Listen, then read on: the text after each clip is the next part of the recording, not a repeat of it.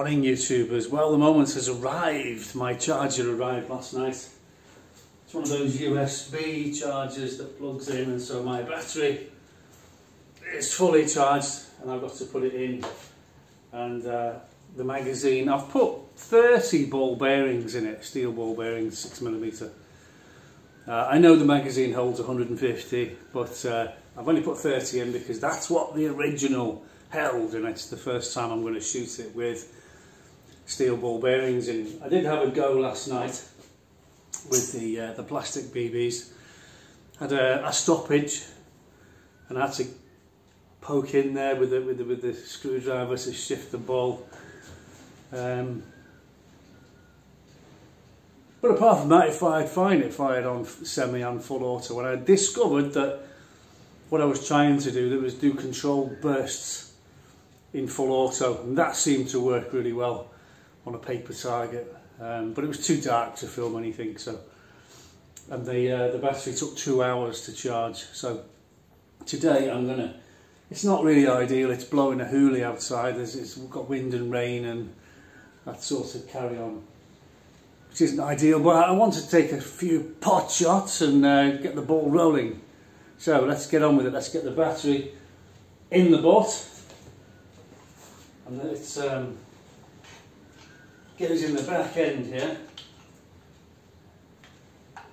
I'll tell you what though, I did notice last night when I was shooting, I bet I fired 150 plastic BBs, and then when I went to put the battery back on charge, it said green. It said it's fully charged. So what I'm gathering by that is it didn't take much out of the battery, which is really promising, because perhaps the battery will last a lot longer than I thought. Don't forget, CO2 with the gas, 40 BBs and on full auto, the gas is gone. Single shot, you can stretch it out to about 60, but certainly no more than 60. So without further ado, I'm going to open the doors, and I've got a 2-litre pop bottle at the end of the garden, and I'm going to see if I can burst it.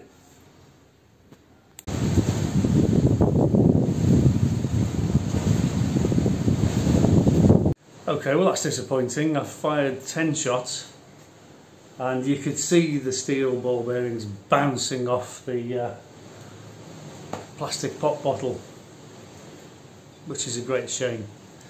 So I'm going to try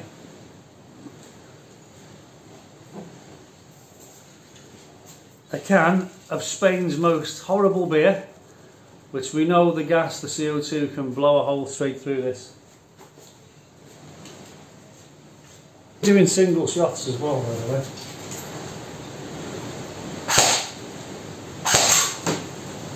Ah, it did actually burst it. It did actually burst the can. Safety catch on.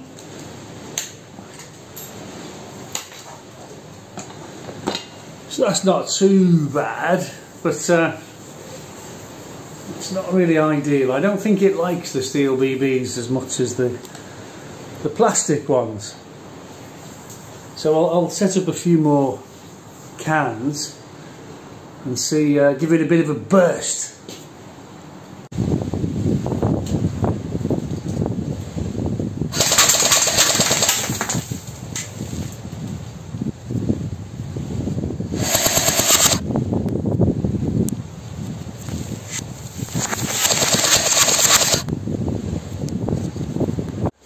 Okay, so I'm going to revert back to the plastic balls. It doesn't seem to like the steel ones. I mean, it works, it will fire them, but I'm really not impressed.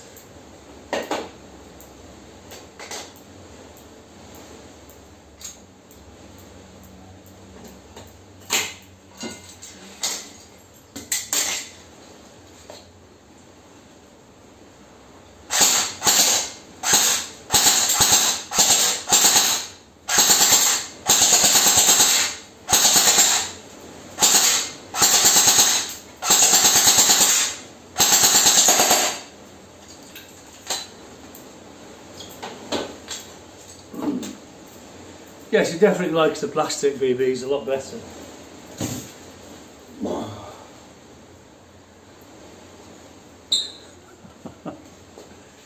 Which leaves me with one dilemma, doesn't it? That's to get the broom handle Mauser out and see if I can finish off that pop bottle. Okay, let's find out. So I put a CO2 in there and tightened it up, but I can still hear it leaking.